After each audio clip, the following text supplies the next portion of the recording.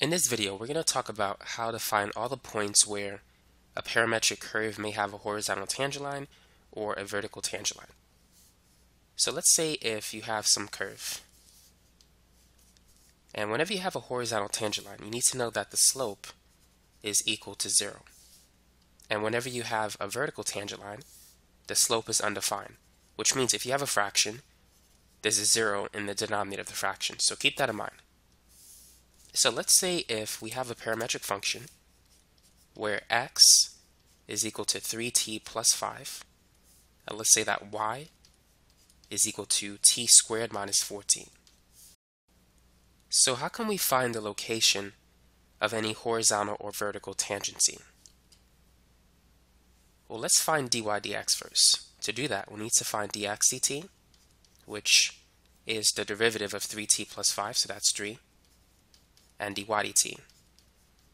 So the derivative of t squared minus 4t, that's going to be 2t minus 4. So dy over dx is equal to dy over dt divided by dx over dt. So that's 2t minus 4 over 3.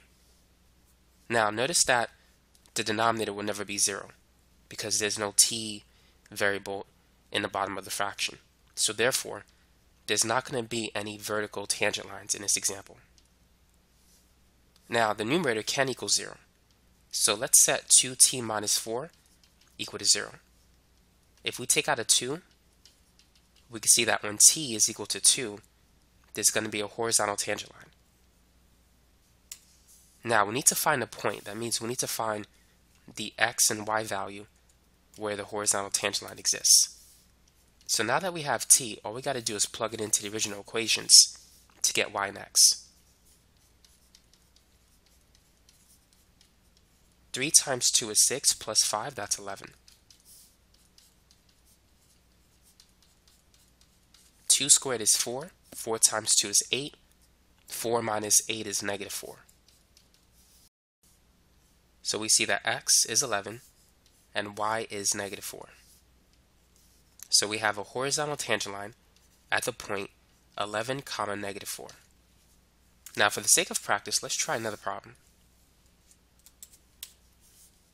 So let's say this time that x is t squared minus 6t and y is t to the third minus 3t. So feel free to pause the video and identify the points where the curve may have any horizontal tangent lines or any vertical tangent lines. Now just like we did before, let's find dx dt. So that's 2t minus 6. And dy dt is going to be 3t squared minus 3. So now let's write the expression for dy over dx. So just like before, it's dy over dt divided by dx over dt. So dy dt is that 3t squared minus 3. And here we have dx dt, which is 2t minus 6. Now in this example, we need to factor. So in the numerator, we can take out the greatest common factor, which is 3. And we're going to be left with t squared minus 1. In the denominator, the GCF is 2. But we can factor this further.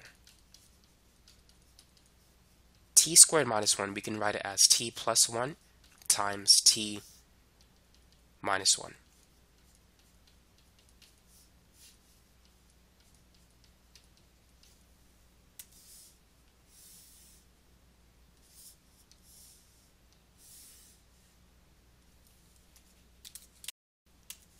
So looking at our expression for dy over dx, what are the t values that corresponds to a horizontal tangent line?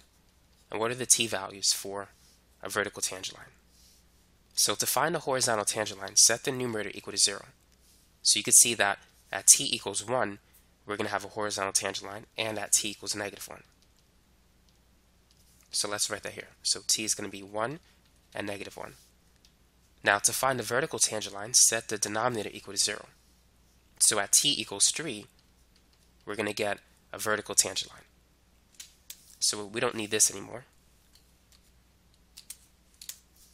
So now we need to find the points where these types of lines are located. So let's start with this one, t equals 1. So what is x when t is 1? So that's going to be 1 squared minus 6 times 1. 1 minus 6 is negative 5. Now let's find the y value when t is 1. So it's 1 cubed minus 3 times 1. So that's 1 minus 3, which is negative 2. So we have a horizontal tangent line at the point negative 5, negative 2.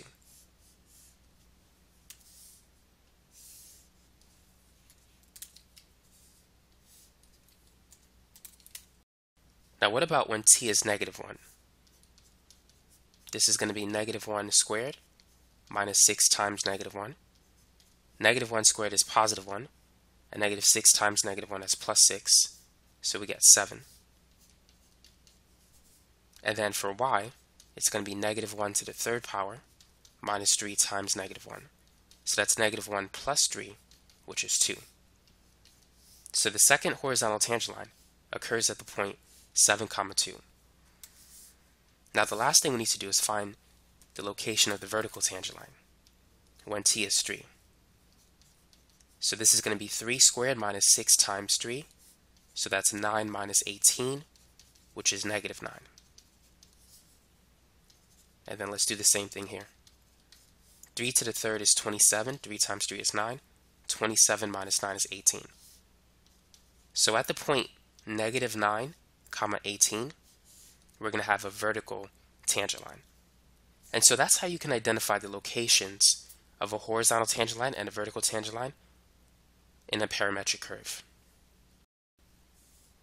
Let's work on one more example, but this time with trigonometric functions. So let's say that x is 4 cosine theta and y is 3 sine theta plus 2.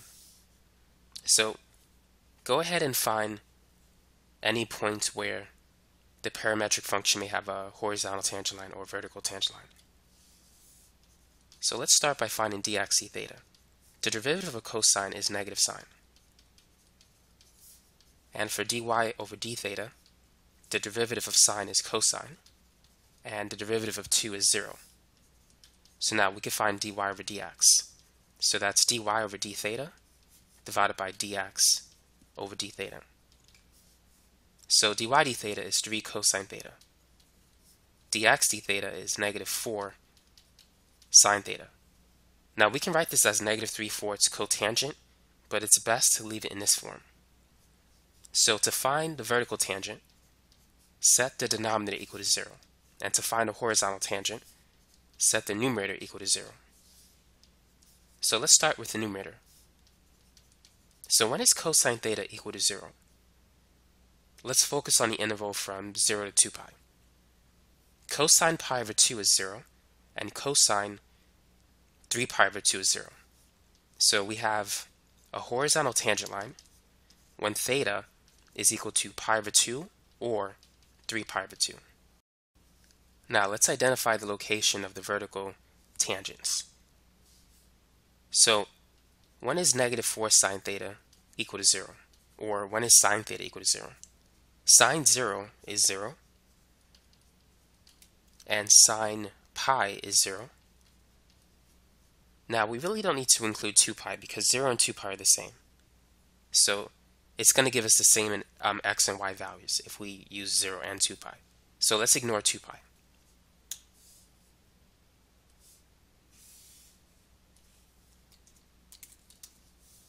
So now let's find the points that corresponds to the horizontal tangent line. So let's start when theta is pi over 2. So this is going to be 4 cosine pi over 2. And we said that cosine pi over 2 is 0. So 4 times 0 is going to be 0. Now what about y? So 3 sine pi over 2 plus 2. Sine pi over 2 is 1. 1 times 3 is 3 plus 2, that's 5. So we have the point 0, 5. Now what about when when cosine is 3 pi over 2? Cosine 3 pi over 2 is 0. Now let's find y. So we're going to have 3 sine 3 pi over 2 plus 2, Sine 3 pi over 2 is negative 1. times 3, that's negative 3 plus 2, so that's going to be negative 1. So we have the point 0, negative 1. So these are the locations of the horizontal tangent lines. Now let's determine the locations of the vertical tangent lines. So let's start when theta is 0. So we're going to have 4 cosine of 0. Cosine 0 is 1 times 4. This is equal to 4. And sine of 0 is 0. So 3 times 0 is 0 plus 2. So we get 2. So the first point is at 4 comma 2. Now to find the other vertical tangent. So when theta is pi, this is going to be 4 cosine pi. Cosine pi is negative 1, so this is negative 4. And sine pi is 0 times 3, so that's 0 plus 2. So this is not going to change. So we have another vertical tangent at negative 4 comma 2. So now you know how to identify the location of any horizontal or vertical tangents on a parametric function.